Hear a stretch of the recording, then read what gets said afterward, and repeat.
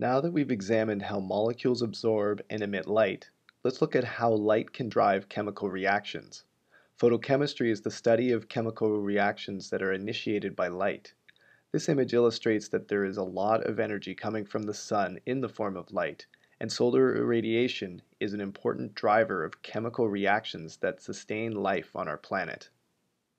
One of those reaction mechanisms occurs in the ozone layer above the Earth, preventing harmful UV radiation to reach the surface.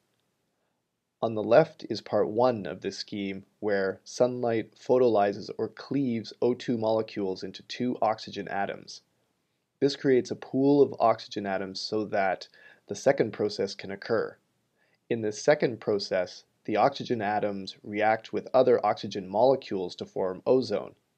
Then, light from the sun is absorbed by ozone to revert it back to O2 and an oxygen atom.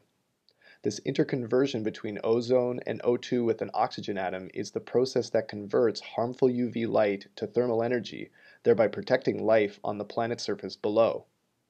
Ozone can be lost if it reacts with an oxygen molecule or with other trace gases such as chlorine.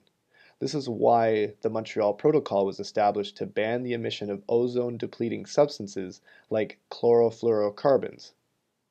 This interconversion occurs in the stratosphere and blocks the higher frequency UV light. This is why we still need to apply sunscreen to protect us from the lower frequency UVA light. Another important photochemical reaction that sustains life on Earth is photosynthesis. This is the process that converts light, carbon dioxide, and water to sugar and oxygen. When talking about any process that absorbs light to drive a reaction, then its efficiency can be quantified by its quantum yield. A process's quantum yield is the rate of an event occurring divided by the rate of photon absorption. At first glance, it would be logical to think that the best quantum yield possible would be equal to 1. However, it is possible for the rate of an event to occur to be higher than the rate of photon absorption. For example, the photochemical decomposition of HI has a quantum yield of 2. This is because the absorption of one photon results in the decomposition of two HI molecules. In the first step of this mechanism, the photon is absorbed and splits the HI molecule. The hydrogen radical which is produced finds a second HI molecule and forms an H2 molecule and another iodine radical. The two remaining iodine radicals react to form I2. So, only one photon was necessary to decompose two HI molecules. We are going to use quantum yields to quantify the efficiency of photochemical reactions. Before we do that, we also need to quantify the rates of these processes using standard rate law kinetics. We will now quantify the decay of an excited system. While the light is on, then there will be absorption, where we convert molecules from their ground state, denoted here as a singlet, to an excited singlet state, denoted here as S star. The rate of this transition is expressed as I/ABS, as was already defined when we talked about quantum yield. Three typical decay terms are fluorescence, intersystem crossing, and internal conversion. Fluorescence is simply the electron relaxing and releasing a photon. It is a rate of Kf times the concentration of S star. Intersystem crossing is where the spin of the excited electron changes. It is typically a slow process, but these types of events leads to phosphorescence. It is a rate of K-ISC times the concentration of S star. Finally, internal conversion is where the system directs the energy from the absorbed photon towards another process, relaxing the system without giving off a photon. One example of this, where the excitation of the electron also leads to an excited vibrational state that relaxes back to the ground state through various vibrational modes. It has a rate of KIC times the concentration of S star. So, when the light source is turned off, the rate of decay of the system, meaning the rate of change of S star with respect to time, is Kf times the concentration of S star plus KISC times the concentration of S star plus KIC times the concentration of S star. We can distribute out the concentration of S star to simplify the expression. This is a first-order process. We can integrate both sides to get an integrated rate law expression. The concentration of S star is equal to the original concentration of S star times e raised to the power of negative kf plus KISC plus KIC, all times the time t. We can define a term called the observed fluorescence lifetime, denoted here as tau naught, as 1 over kf plus KISC plus KIC. This term quantifies how long it takes the system to lose about 2/3 of the original amount of S star. Let's now quantify how many light-emitting events a system produces relative to all light-related events. This is so that we can quantify how efficient a system is if we are interested in using it for a particular purpose. Using the definition of quantum yield and the result of the rate law discussion, we can define something called the quantum yield of fluorescence. It is the rate of fluorescence divided by the rate of photon absorption. Substituting in the rate law terms, the quantum yield of fluorescence is equal to Kf times the concentration of S star divided by Kf plus KISC plus KIC, all times the concentration of S star. The concentration of S star term cancels out, and we can also substitute in the observed fluorescence lifetime. This means the quantum yield of fluorescence is equal to Kf times tau naught. We've discussed how the system naturally relaxes. We can also introduce other species into the system which can interact with the excited state to remove its energy. This is called quenching. We will examine 3 quenching processes: collisional deactivation, fluorescence resonance energy transfer, and electron transfer. Looking first at collisional quenching, this new mechanism of decay involves a reaction between S star and the quencher Q, resulting in a relaxed S and Q. The rate of this process is quantified as Kq times the concentration of S star times the concentration of Q.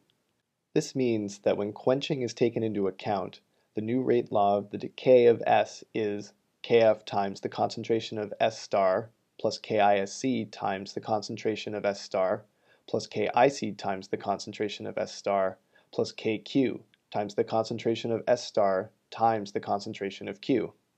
The relationship between the fluorescence quantum yields without a quencher, denoted as capital Phi F naught, and with a quencher, denoted as capital Phi F, is given by Stern-Volmer equation, where the quantum yield of fluorescence without a quencher divided by the quantum yield of fluorescence with the quencher is equal to 1 plus tau naught times Kq times the concentration of the quencher. So, when increasing the concentration of the quencher, the quantum yield of fluorescence with the quencher term goes down, meaning that the ratio of Phi F naught over Phi F gets larger. The slope of these plots is equal to tau naught times Kq, the rate constant of the quenching process. So, these plots can be used to determine one of these parameters if the other is already known. Let's look at the second quenching process, fluorescence resonance energy transfer. Through a dipole-dipole interaction, the energy from absorbing a photon in one region of a molecule can be transferred to another part. This is an important process for light harvesting in many biological systems. The figure on the right illustrates fluorescence resonance energy transfer. Part of the molecule absorbs light and is excited. It then transfers that energy to a different part of the molecule which excites it. The excited second part then relaxes, giving off a photon. This process no longer works if the two parts are separated. This process also works best with a high overlap of the emission spectrum of S star, being the excited absorbing part of the molecule, with the absorption spectrum of Q, being the quenching part of the molecule that ultimately radiates the photon. The efficiency of this process, denoted as eta fret, is equal to the quantum yield of fluorescence without the quencher minus the quantum yield of fluorescence with the quencher divided by the quantum yield of fluorescence without the quencher. Forster's theory quantifies the efficiency of this energy transfer through covalent bonds or protein scaffolds as a function of the distance between the two parts. This alternatively quantifies eta fret to be equal to R naught to the power of 6 divided by R naught to the power of 6 plus R raised to the power of 6, where R is the distance between the two parts and R naught is a parameter that is characteristic of each donor-acceptor pair, where values typically range around 4 nanometers. This means that the efficiency of this process is distance dependent. As the distance between the absorber and the quencher increases, R gets larger, and the denominator of this term gets bigger. This means the efficiency of this transfer process gets smaller. As a result, we can use fluorescence resonance energy transfer as a molecular ruler, since we can resolve different efficiencies for different distances. The final quenching process we'll examine is electron transfer. Electron transfer is a quenching process where an electron is transferred from the excited molecule to the quenching molecule. This is illustrated in the diagram. The observed rate constant of the electron transfer process, denoted here as kExp, depends on two factors: the separation between the donor and the acceptor, and the Gibbs energy of activation. These two factors put together give kExp being proportional to e raised to the power of negative beta r times e raised to the power of the negative of the Gibbs energy of activation divided by Boltzmann's constant times the temperature. In this relationship, beta is a constant that varies as a function of the system of interest and the medium in which electron transfer occurs. Now that we've examined these quenching processes, let's look at an example which uses them: photosynthesis. Antenna pigments are used to harvest light from the sun, and fluorescence resonance energy transfer moves that energy to the reaction center. In the reaction center, the mechanism that converts carbon dioxide and water into sugar and oxygen involves two electron transfer processes that are initiated by the energy harvested by the antenna pigments.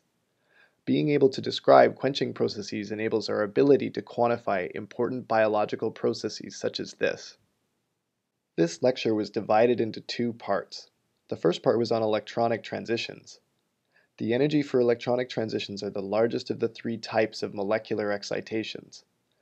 While electronic excitations can occur between any two energy levels, some characteristic transitions are observed due to specific functional groups. These chemical entities, which are embedded within a molecule that absorbs radiation at nearly the same wavelength in different molecules, are called chromophores.